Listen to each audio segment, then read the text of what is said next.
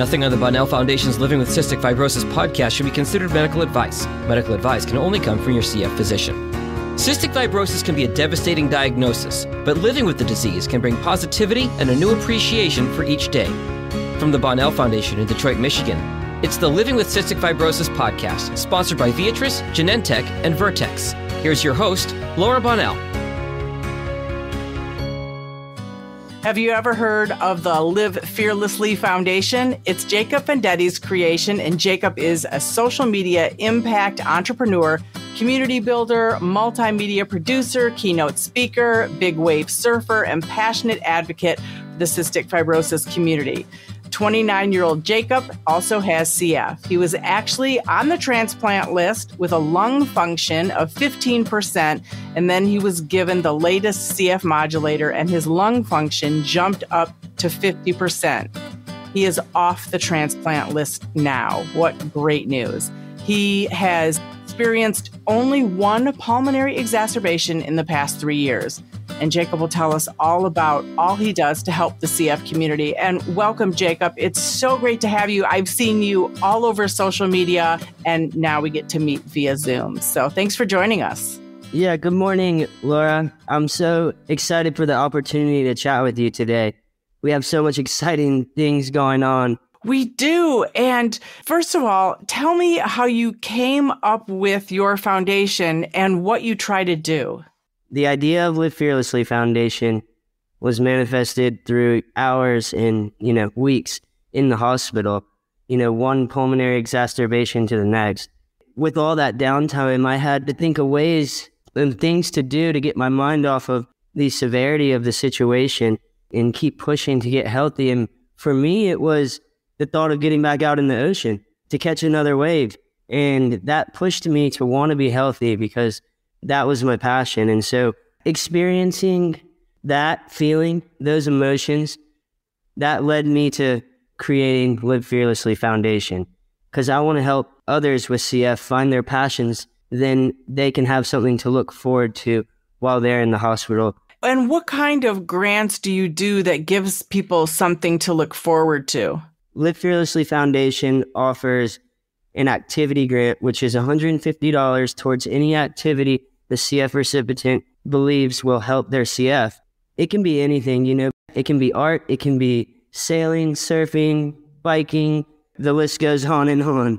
What have you heard back from some of the people you've helped?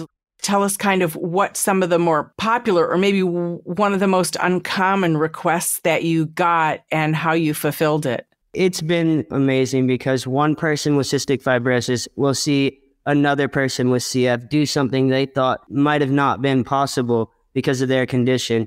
And they will reach out to me and ask me if I can help them go do it, And so it's just so cool.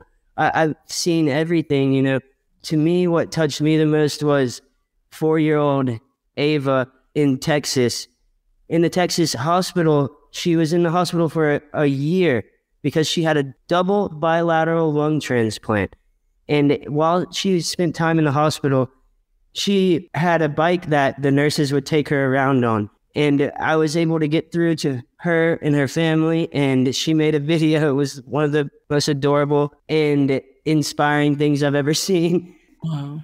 And yeah, we got her the grant. Now she's out of the hospital doing good and hanging on the beach. And we got her a bicycle with the grant, and I love them all. I don't have a favorite, but that was a really great one. That is a great story. And what other sorts of things are people asking for grants for? I mean, you mentioned art. Is it taking classes? Yeah, how's this one? Eileen Henderson, living in Ireland.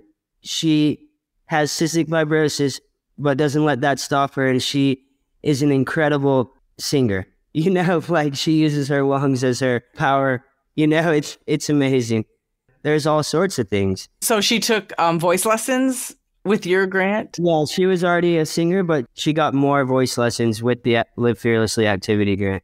That is wonderful. And what state are you based in? I'm based in Wilmington, North Carolina. North Carolina, and you help people anywhere they ask for help from? 21 states in the U.S. and 11 countries in the world so far. That is fantastic. And you also feature some really fun videos of people that you've helped as well. Yeah, so because I'm a grassroots foundation and I really established my activity grant program last June, I made a requirement for the activity grant. One day, hopefully, I'll have the resources to just help people out without asking for anything in return. I'm just not there yet when I'm building from the bottom, right? But the requirement is for the CF recipient to send me a video saying their name, age, why their activity of choice helps their CF, or if they're a young kid, just saying that they have CF, and then thank the foundation. And so along with photo and or video of them doing the activity. And so everything I've created and put on the Instagram, excuse me, and it's all there. I think that's wonderful. I mean, we do it too. I think it's important to show what our foundations are doing for people, right? Because if people don't know, then they won't donate or they won't realize how much we're helping people. So I think it's very important to put out there what we're doing. It's one thing to say something and it's another thing to do it. Actions speak louder than words. And so because I'm on this podcast today, I went and counted each activity grant again, just to get up to date on it. And I've reached 100 now. Congrats. I'm halfway to my goal for the year. My goal is 200. I believe that we will achieve it. And everything will be in our show notes. So if people want to apply, that information will be there. Are you able to grant everyone's?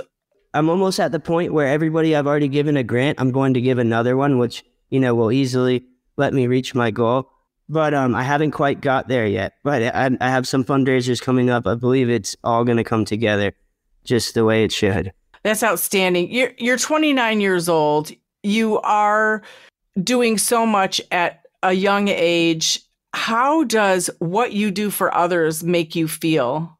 I feel it's my purpose because being in the hospital all those years and going through that, it was tough for me. So I know what it's like, and through living it and knowing, I feel like that's why I can relate to every individual that I help out personally and making it more meaningful, right?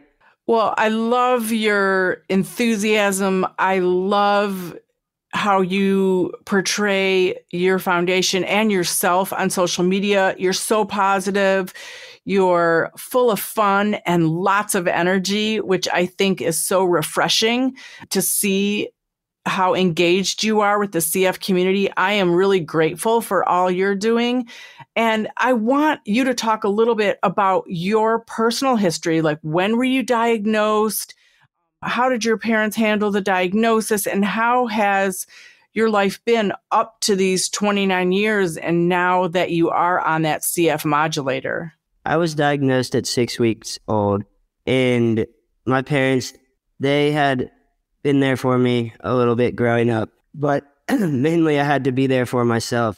I had to show up for myself and make sure to make doctor's appointments, do my treatments, and, want to be healthy, stay active, right? That's been a cornerstone to my health.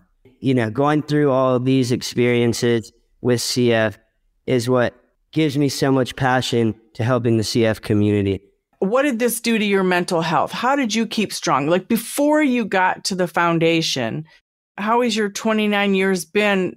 And when did you get to that point where you thought, I'm going to do this foundation because this is important to me? So were you pretty healthy until you weren't? And, just give us a little bit of history about your journey. It was tough for me growing up with CF. Like, no joke. Like, I was very ill up until the new modulator was released. Was it 4 years ago now? 2019. Yeah, I was on a lung transplant list, like you said. And then back it up before that, I was in the hospital 3 or 4 times a year at the point where I could hardly walk up a flight of stairs. And that was tough. And what I had to do was have faith and believe in myself and hang in there. Although I can say all these things, there was moments that I didn't feel that way, of course. I think that's natural as a human. And it was very tough, but I chose to be a victor and not a victim. And now that I'm healthy I can funnel my energy into helping other people. And that's where I'm at and why I'm so passionate.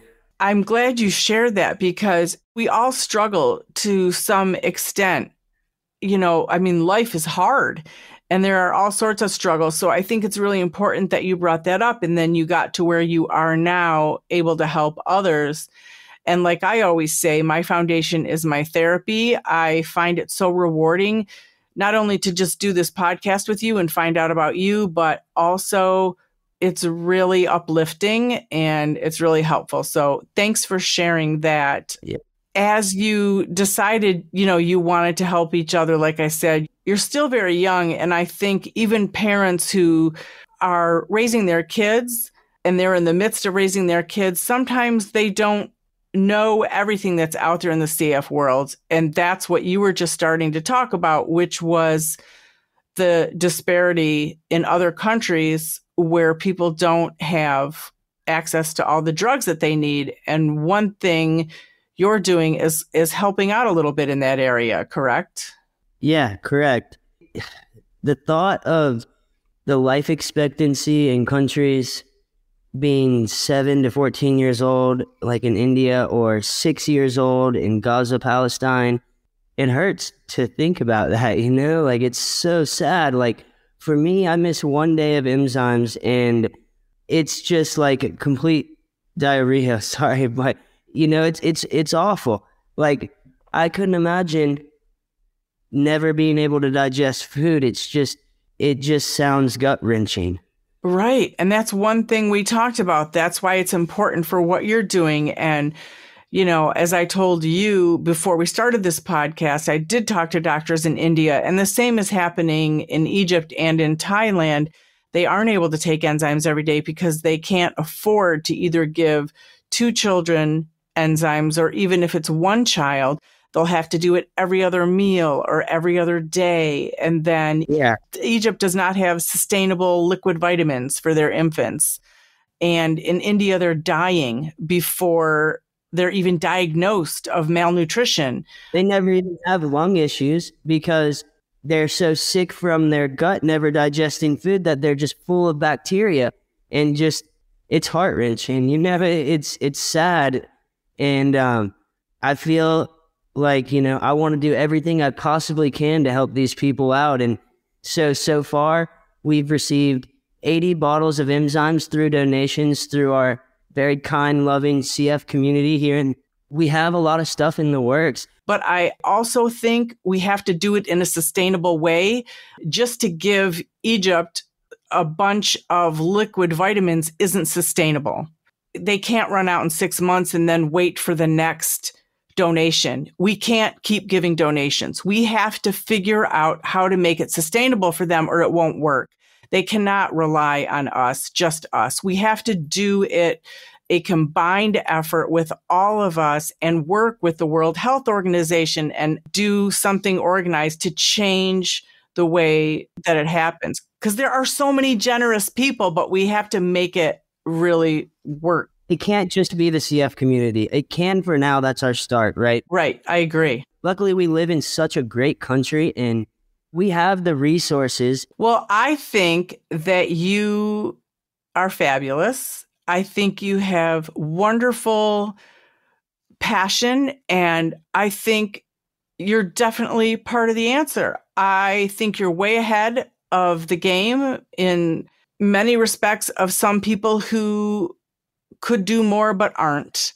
And I think you continue to be an inspiration and don't stop. I also think we're planning and working for change, and it will happen. We're going to make it happen. But I think you're right. It can't be about one drug even, or one disease. We have to change this for the chronically ill. It's really important. And you're only 29, and people older than you don't even understand it yet. So bravo to you, because I think you're changing the world. So it's really important.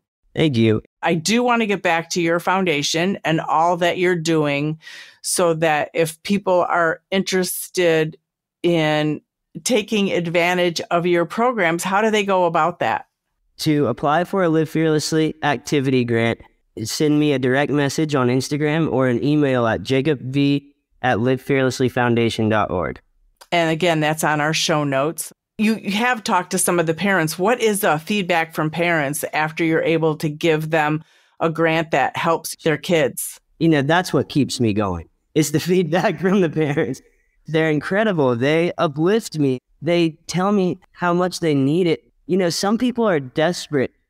Cystic fibrosis is a serious disease, and it's not cheap to maintain this illness. There's so many out-of-pocket expenses that, I can go off and off on right now, but people need help, and that's why I'm here. And it's wonderful. I also wanted you to talk about, we have a beautiful photo of you're surfing. Tell us about how that came into your life and the importance of it today. Yeah, I'm lucky to be alive, not just from CF perspective, but also from the position I've put myself out in the ocean throughout the years. I tend to be the type of person that pushes my limits in every direction of my life. And when it's focused in surfing, I've been able to surf waves, that are very big. That picture that you shared with me, that's enormous. That wave that's a crazy, beautiful picture. The forecast that day said that it was a 12 to 15 foot day, and that's judged by the back of the wave. Base of the wave is double that size. Wow. That is interesting and crazy. And we both know Dylan Mortimer, and he was telling me how Piper's Angels staff helped him learn how to surf one day. And he was saying how extremely difficult it is, but how those of you that surf, you know how to read the waves, you know how to read the ocean. Oh, yeah. It's just incredible. The most difficult part is knowing which wave to go on. When you're surfing, what feeling do you have? Oh my gosh, that's such a great question, because what surfing does to me is it gives me something to not think about anything else in life and just focus on what's going on in that very moment. And that's why it's so important, because to find your passion and find your way of doing that, right? Because you have to have that from time to time. Living with CF, it can be burdensome on you and it can be scary, right?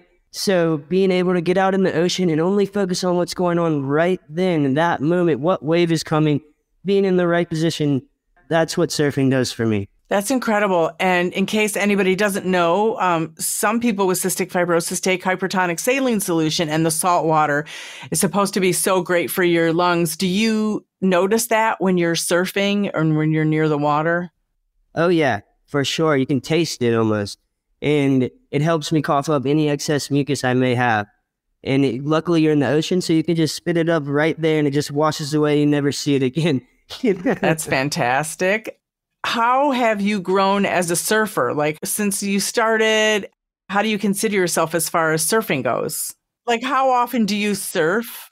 I surf a lot. I use it as a lung therapy now. So I'll surf when the waves are 1 foot till the waves are 20 foot, right? And yeah, I use it as a physical therapy, and also surfing is my joyful movement. So I do it subconsciously. I check the waves every day because I love to surf. And that's great that you asked that, because that's so important. I go to the gym too and, work on other things, and I can do that. But that sometimes is more difficult for me to do than going in the ocean. Going in the ocean, I love being there. And so when you become passionate about something, you find that you do it more often. That is wonderful. And has anyone requested from you that they are taught how to surf as their grant? Yes, many people. Boston Olvie, Ellie Heath, Kimberly's, Houston's kids, Mackenzie and Kelsey Houston, C.T. Shaw's kid, Ivy Shaw. So it's pretty popular. Yeah, many people. And it's growing, and it's so cool to be that person that can encourage others to do something, they may have thought scary, but they do it anyways. They live fearlessly. And I see why you picked that name. What are your hopes for the future, for your foundation, and for yourself, your own health? 5 years from now, I hope to have helped thousands of people with CF all over the world. For myself, I hope to just stay healthy and energetic like this that I am right now. I'm feeling better than I ever have. before, and I just want to keep this momentum up because I know it's so meaningful what I'm doing, and that's my goal. That is terrific. I think you're doing great things and touching so many people. I just enjoy learning more about you. And, like you said, we got to work together. Together, we're stronger, and together we can make a difference. I agree 100%. And yeah, we're in this together and forever, right? Yeah. There's no end in sight for us. I look forward to working with you, beside you in the future. Absolutely. Thank you so much, Jacob, for all you're doing and for being a partner with the Bonnell Foundation. Thank you very much, Laura. I appreciate this opportunity. Hope you have a great day. Thank you. The original music in this podcast is performed by Kevin Allen, It's not complicated. who happens to have cystic fibrosis. We all got our worries and fears. I know it's got you frustrated, but loving you is so alright. This has been the Living with Cystic Fibrosis podcast. For more information and to learn more about the Bonnell Foundation, visit our website at thebonnellfoundation.org. That's the BONNELL Foundation.org. This podcast was sponsored by Viatris, Genentech, and Vertex. It was produced by Jag and Detroit Podcasts. Follow our show on Apple Podcasts, Spotify, or wherever you're listening right now.